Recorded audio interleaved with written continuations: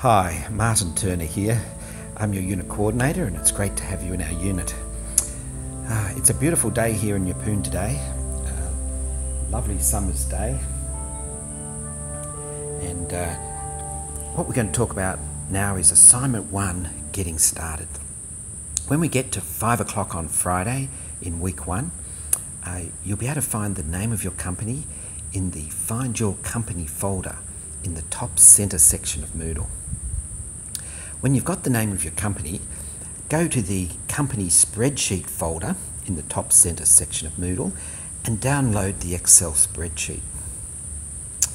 Then save the spreadsheet to your computer. When you've done that, open up the spreadsheet to the Financial Statements tab and go to cell B2. In cell B2, type in the name of your company.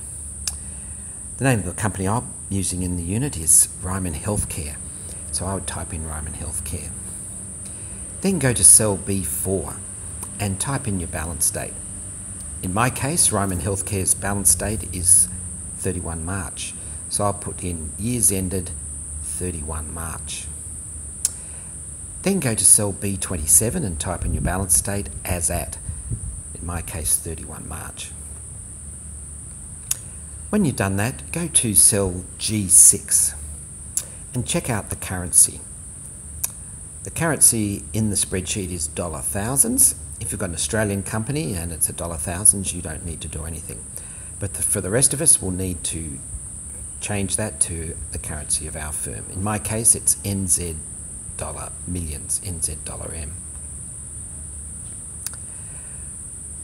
Once you've tailored the spreadsheet with changing those cells, the changes should then auto-populate right through your spreadsheet and you should be ready to go with your spreadsheet for assignment 1.